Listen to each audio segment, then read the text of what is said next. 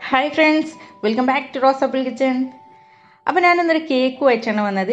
നമ്മൾ കേക്ക് സാധാരണ ബേക്ക് ചെയ്യുന്നത് നമ്മുടെ കേക്കിൻ്റെ ട്രേസ് കുറേ ഉണ്ട്, അതിൽ ചെയ്യും. അതുപോലെ നോൺ സ്റ്റിക്ക് പാനിൽ ചെയ്യും. അതുപോലെ തന്നെ കുക്കറിലും അതുപോലെ നമ്മുടെ ചായ പാത്രത്തിലും ഒക്കെ നമ്മൾ ചെയ്യാറുണ്ട് അല്ലേ.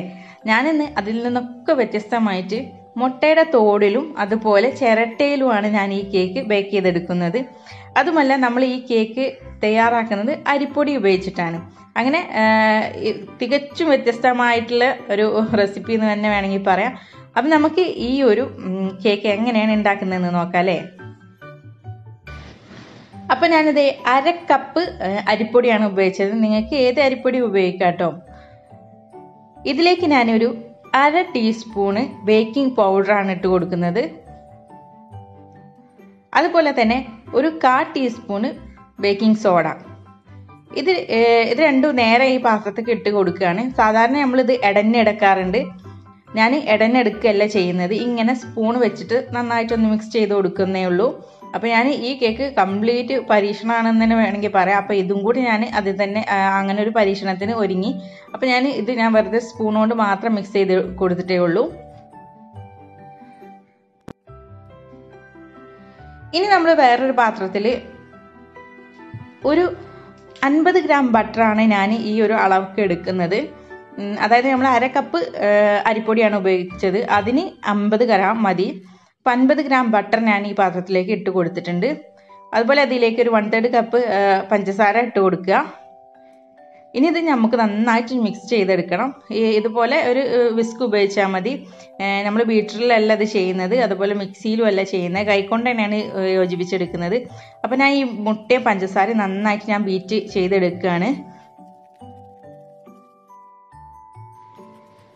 അപ്പം നിങ്ങൾ കണ്ടല്ലോ, നമ്മുടെ മുട്ടയും പഞ്ചസാരയും നന്നായിട്ട് ഒരു ക്രീം സ്ട്രക്ചറായിട്ട് വരുന്നുണ്ട്. ഇത് നന്നായിട്ട് ക്രീമി ആയിട്ടൊന്നുമില്ല, കാരണം അതിൽ പഞ്ചസാര ഇനിയും അലിയാനുണ്ട്. എന്നാലും ഞാൻ ഈ ഒരു സ്റ്റേജിലാണ് ഞാൻ രണ്ടാമത്തെ ഇത് ചെയ്യുന്നത്. അപ്പോൾ ഞാനിത് പഞ്ചസാര കംപ്ലീറ്റ് അലിഞ്ഞിട്ടൊന്നുമില്ല കേട്ടോ. അപ്പോൾ ഞാൻ ഇനി ഇതിലേക്ക് ഒരു മുട്ട ചേർത്ത് കൊടുക്കുകയാണ്. 2 മുട്ടയാണ് ഞാൻ മൊത്തത്തിൽ ചേർത്ത് കൊടുക്കുന്നത്. അതിൽ ആദ്യത്തെ മുട്ട ചേർത്തിട്ട് നന്നായിട്ട് ഒന്ന് യോജിപ്പിച്ചതിന് ശേഷം മാത്രം രണ്ടാമത്തെ ചേർക്കുക. അപ്പോൾ ഞാൻ ആദ്യത്തെ ചേർത്തിട്ട് നന്നായിട്ടൊന്ന് യോജിപ്പിച്ചെടുക്കുകയാണ്. പിന്നെ നിങ്ങൾ ശ്രദ്ധിക്കേണ്ട കാര്യമാണ്, കേക്ക് ഉണ്ടാക്കുമ്പോൾ മുട്ടയും ബട്ടറും എപ്പോഴും റൂം ടെമ്പറേച്ചറിലായിരിക്കണം കേട്ടോ.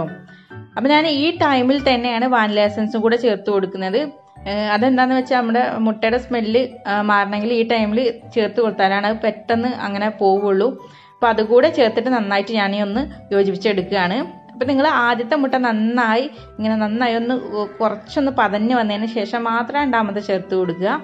അപ്പോൾ ഞാൻ അങ്ങനെയാണ് ചെയ്യുന്നത്. ആദ്യത്തെ ചേർത്ത് നന്നായി ഒന്ന് ഇതായതിന് ശേഷം മാത്രമാണ് രണ്ടാമത്തെ ചേർത്ത് കൊടുക്കുന്നത്. എന്നിട്ട് അതും ഇതുപോലെ നന്നായിട്ട് നമ്മളൊന്ന് മിക്സ് ചെയ്തെടുക്കുക.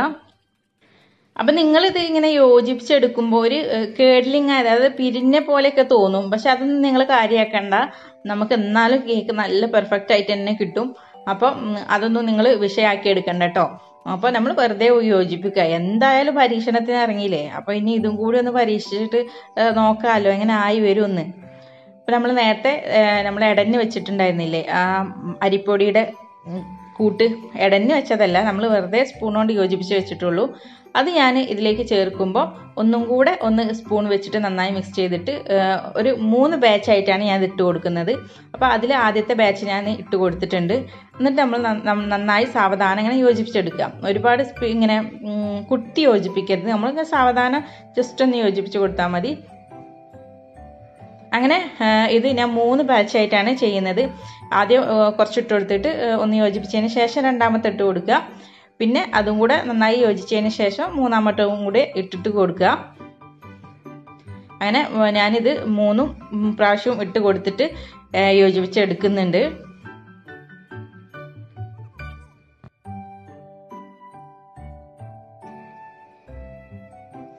അപ്പം ഞാൻ നമ്മുടെ ഈ ബാറ്റർ കംപ്ലീറ്റ് യോജിപ്പിച്ച് കഴിഞ്ഞതിന് ശേഷം നോക്കുമ്പോൾ കുറച്ച് ടൈറ്റാണ് മാവ്. അതായത് ഇത്രയും ടൈറ്റ് നമ്മുടെ കേക്ക് ചെയ്യുമ്പോൾ ഇത്രയും ടൈറ്റ് ഉണ്ടാവാൻ പാടില്ല.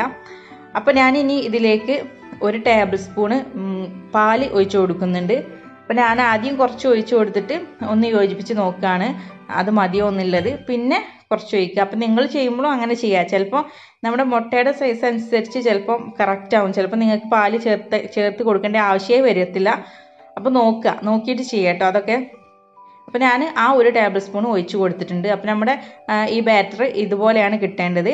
ഇനി നമ്മൾ ചെയ്യാൻ പോകുന്നത് മുട്ടത്തോട് എടുത്തിട്ട് അതിലേക്ക് കുറച്ച് ഓയിൽ ഒഴിച്ചു കൊടുക്കുക. നമ്മളിത് മുട്ട പൊട്ടിക്കുമ്പോൾ ഓംലേറ്റ് ഉണ്ടാക്കണം എന്തിനു വേണ്ടിയിട്ട് എടുക്കുകയാണെങ്കിലും അതിൻ്റെ മുകൾ ഭാഗം മാത്രമേ അങ്ങനെ പൊട്ടിച്ചിട്ട് അങ്ങനെ എടുത്താൽ മതി. അപ്പോൾ നമുക്ക് മുട്ടൻ്റെ ഈ ഷെല്ല് നമുക്ക് കിട്ടും. അങ്ങനെ ഞാനൊരു 3 ഷെല്ലാണ് ഇതിന് വേണ്ടിയിട്ട് എടുത്തേക്കുന്നത്. ഇത് മതിയാവും, കാരണം നമ്മുടെ ബാറ്ററി കുറച്ചേ ഉള്ളൂ. അപ്പോൾ എനിക്ക് ഇതന്നെ കറക്റ്റ് അളവാട്ടോ അത് കിട്ടിയത്. അപ്പം ഞാൻ ഇതിലേക്ക് എല്ലാ മുട്ടത്തോടിലേക്കും ഇങ്ങനെ ഓയിലൊന്ന് സ്പ്രെഡ് ചെയ്ത് കൊടുക്കുന്നുണ്ട്. ഒരു മുട്ടത്തോടിന് മറ്റേ തോടിലേക്ക് ഇങ്ങനെ ഒഴിച്ച് കൊടുത്താൽ മതി. അതിന് ശേഷം നമ്മൾ ഈ ചിരട്ടയിലേക്കും കൂടെ ഒന്ന് തൂവി കൊടുക്കുക നമ്മുടെ ഓയിൽ. നിങ്ങൾ മുട്ടത്തോടെ എടുക്കുമ്പോൾ ഒന്ന് വാഷ് ചെയ്തെടുക്കണം കേട്ടോ. അതുപോലെ ചിരട്ട നിങ്ങൾ കുറച്ച് മുന്നേ എടുത്ത് വെച്ച ചിരട്ടയാണെങ്കിൽ അതൊന്ന് വാഷ് ചെയ്യണം. ഞാൻ ഇത് ഇപ്പോൾ ചിരണ്ടി എടുത്ത തേങ്ങത്തതായതുകൊണ്ട് മാത്രം വെറുതെ ഒന്ന് കഴുകി എടുത്തിട്ടേ ഉള്ളൂ. കാരണം അത് ഫ്രഷ് ആയതുകൊണ്ട്. നിങ്ങൾ എവിടെയെങ്കിലും കൂട്ടിയിട്ട ചിരട്ടയാണെങ്കിൽ ഒന്ന് നന്നായിട്ട് കഴുകി വാഷ് ചെയ്തെടുക്കണം കേട്ടോ. അപ്പോൾ നമ്മൾ അതെല്ലാം റെഡിയാക്കി എടുത്തിട്ടുണ്ട്. ഇനി നമുക്ക് ഇതിലേക്ക് ബാറ്ററി ഒഴിച്ചു കൊടുക്കാം. അപ്പം നിങ്ങൾക്ക് അറിയാമല്ലോ, നമ്മുടെ കേക്ക് ബാറ്റർ ഒഴിക്കുമ്പോൾ എപ്പോഴും അതിൻ്റെ ഒരു ഹാഫ് പോർഷനോ അതായത് ഹാഫ് പോർഷൻ അത്രേ ഉണ്ടാവാൻ പാടുള്ളൂ. അതിൽ കൂടുതൽ ഒഴിക്കരുത്, കാരണം അത് പൊങ്ങി വരുമ്പോൾ പുറത്തേക്ക് പോകും. അപ്പോൾ മുട്ടത്തോടിൽ നമ്മൾ ഒഴിക്കുമ്പോൾ ഒരു ഹാഫ് പോർഷൻ മാത്രം ഒഴിക്കുക കേട്ടോ. അപ്പോൾ ഞാൻ ഇതിലെല്ലാം ഇതുപോലെ റെഡിയാക്കി എടുത്തിട്ടുണ്ട്. ഇനി ഞാൻ ഒരു പാൻ ഇവിടെ ചൂടാവാൻ വേണ്ടിയിട്ട് വെച്ചിട്ടുണ്ടായിരുന്നു. ഒരു 5 മിനിറ്റ് ഞാൻ വെച്ചിട്ടുള്ളൂ. എന്നിട്ട് അതിലേക്ക് ഈ ചിരട്ട നിൽക്കാൻ വേണ്ടിയിട്ടാണ് ഞാൻ താഴെ ഇങ്ങനെ കല്ല് വെച്ച് കൊടുത്തത്. നിങ്ങൾക്ക് എന്താ നിങ്ങളുടെ ഐഡിയാസ് വെച്ച് ഒക്കെ ഉപയോഗിക്കാം. ഞാനിവിടെ കല്ല് വെച്ചിട്ട് ഇങ്ങനെ ചെയ്തു. ഇത് ശരിയായി നിൽക്കാൻ വേണ്ടിയിട്ടാണ് ഇങ്ങനെ ചെയ്തത്. എന്നിട്ട് ഇതിലേക്ക് നമ്മുടെ ചിരട്ടയിൽ നമ്മൾ ഒഴിച്ച മാവും അതുപോലെ മുട്ടത്തോടിൽ ഒഴിച്ച മാവും ഒക്കെ ഇതിലേക്ക് വെച്ച് കൊടുക്കുകയാണ്.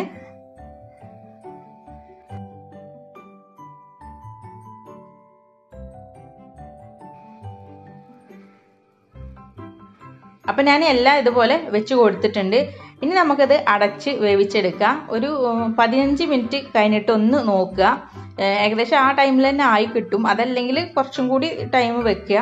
അതിന് കറക്റ്റ് ടൈം എനിക്ക് പറയാനും പറ്റില്ല, കാരണം ഞാൻ ടൈം ശ്രദ്ധിച്ചിട്ടുണ്ടായില്ല കേട്ടോ ഇത് ചെയ്തപ്പം. ഏകദേശം ഒരു 15 മിനിറ്റ് തന്നെയാണ് ഇതിന് എടുത്തത്. അത്രയും ടൈം മതി. പിന്നെ മീഡിയം ഫ്ലെയിമിൽ വെച്ചിട്ട് വേവിക്കാൻ നോക്കുക. അപ്പോൾ അത് എൻ്റെ കേക്ക് ഇവിടെ ബേക്കായി വന്നിട്ടുണ്ട്. നിങ്ങൾ കണ്ടല്ലോ, നല്ല സോഫ്റ്റ് ആയിട്ടുള്ള കേക്ക് തന്നെയാണ്. അരിപ്പൊടിയാണ് നമ്മൾ ഉപയോഗിച്ചതെന്ന് വിചാരിച്ചിട്ട് ഈ നമ്മുടെ കേക്കിന് സോഫ്റ്റ് കുറയോ ഒന്നുമില്ല. പിന്നെ നമ്മളിങ്ങനെ സ്ക്യൂവർ കൊണ്ട് ഒന്ന് കുത്തി നോക്കിയിട്ട് അതിൽ പറ്റി പിടിച്ചിട്ടില്ലെങ്കിൽ കേക്ക് വെന്ത് എന്നാണ് അർത്ഥം. അപ്പം നിങ്ങൾ അങ്ങനത്തെ ഒരു ഇതും കൂടി നോക്കുക. അതായത് നമ്മൾ 15 മിനിറ്റ് കഴിഞ്ഞാണ്ട് ഒന്ന് കുത്തി നോക്കുമ്പോൾ അതിൽ പിടിച്ചിട്ടുണ്ടെങ്കിൽ കുറച്ച് നേരം കൂടി വെക്കുക. ഒരു 3 മിനിറ്റോ 4 മിനിറ്റോ പിന്നെ മതിയാവും. അപ്പം നമുക്ക് ഇത് എല്ലാം റെഡിയായി കിട്ടിയിട്ടുണ്ട്. ഇനി ഞാനിത് ഒന്ന് ഈ മുട്ടത്തോടിൽ നിന്ന് നമ്മുടെ കേക്ക് ഒന്ന് മാറ്റിയെടുക്കുകയാണ്. അപ്പം നമുക്ക് ഇങ്ങനെ കപ്പ് കേക്കൊക്കെ ഉണ്ടാക്കുമ്പോൾ ഇങ്ങനെ മോൾഡ് ഇല്ല എന്ന് വിചാരിച്ചിട്ട് വിഷമിക്കൊന്നും വേണ്ട. ഇങ്ങനെ നമുക്ക് മുട്ടത്തോടിലോ അതുപോലെ ഇങ്ങനെ കുഞ്ഞു ചിരട്ടയൊക്കെ ഉണ്ടാവും. കുഞ്ഞു ചിരട്ടയൊക്കെ ചെയ്യുമ്പോൾ നമ്മൾ കപ്പ് കേക്കിൻ്റെ ആ ഒരു ശരിക്കൊരു ആ രീതിയിൽ കിട്ടും. അപ്പം ഞാനിത് എല്ലാം ഇങ്ങനെ ഒന്ന് ഇതിൽ നിന്ന് അടർത്തിയെടുക്കുകയാണ്. ശരിക്കും ഒരു പാടില്ല കേട്ടോ. ഇതിലിങ്ങനെ ഒട്ടിപ്പിടിക്കുക അങ്ങനെയൊന്നും ചെയ്തിട്ടില്ല. പക്ഷേ ഈ മുട്ട നോക്കി നിങ്ങൾ, ഞാൻ കുറച്ച് മാവ് ഒഴിച്ചത് കൂടിയോണ്ടാണ് അത് പുറത്തേക്ക് കുറച്ച് വന്നത്. നിങ്ങൾ കണ്ടല്ലോ. അപ്പം ഞാനിത് ഷെല്ല് ഇതിൻ്റെ താഴെ കുറച്ചിങ്ങനെ വെക്കുന്നുണ്ട്. അത് ഞാൻ ഡെക്കറേറ്റ് ചെയ്യാൻ വേണ്ടിയിട്ടാണ് ഇങ്ങനെ വെക്കുന്നത് കേട്ടോ. നമ്മൾ ഈ ചിരട്ടയിൽ ഒഴിച്ച മാവുണ്ടല്ലോ, അത് ശരിക്കും പെട്ടെന്ന് തന്നെ റിമൂവ് ചെയ്യാൻ പറ്റുന്നുണ്ട്. നമ്മുടെ മുട്ടത്തോടിൽ ശരിക്കും നമ്മൾ തൊലിച്ചെടുക്കണം, മുട്ടയൊക്കെ തൊലിക്കുന്ന പോലെ തന്നെ തൊലിച്ചെടുക്കണം. പക്ഷെ ഇത് നമുക്ക് പെട്ടെന്ന് തന്നെ കിട്ടുന്നുണ്ട് കേട്ടോ. അതുപോലെ നല്ല സോഫ്റ്റ് ആയിട്ടുള്ള കേക്ക് തന്നെയാണ്. നമ്മുടെ അരിപ്പൊടിയാണെന്ന് വിചാരിച്ച് ആ സോഫ്റ്റിന് ഒരു കുറവോ ഒന്നുമില്ല. നല്ല സോഫ്റ്റ് ആയിട്ടുള്ള കേക്ക് തന്നെയാണ്.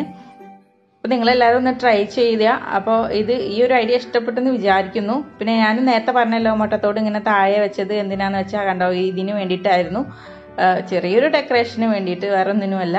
അപ്പം നിങ്ങൾക്ക് ഈ ഒരു വീഡിയോ ഇഷ്ടപ്പെട്ടെന്ന് വിചാരിക്കുന്നു. ഇഷ്ടപ്പെട്ടാൽ നിങ്ങൾ ലൈക്ക് ചെയ്യുക, അതുപോലെ ഷെയർ ചെയ്യുക. നിങ്ങൾ എൻ്റെ ചാനലിൽ ആദ്യമായിട്ടാണ് വന്നതെങ്കിൽ ചാനൽ സബ്സ്ക്രൈബ് ചെയ്യണം കേട്ടോ. സബ്സ്ക്രൈബ് ചെയ്തിട്ട് ആ ബെല്ലൈക്കൺ ഉണ്ടല്ലോ, അതിൽ ഓൾ എന്ന ഓപ്ഷൻ ക്ലിക്ക് ചെയ്യുക. എന്നാലും ഞാൻ ഇടുന്ന എല്ലാ വീഡിയോസും നിങ്ങൾക്ക് നോട്ടിഫിക്കേഷനായി പെട്ടെന്ന് തന്നെ മൊബൈലിൽ ലഭിക്കും. അപ്പോൾ എല്ലാവർക്കും താങ്ക്സ് ഫോർ വാച്ചിങ്.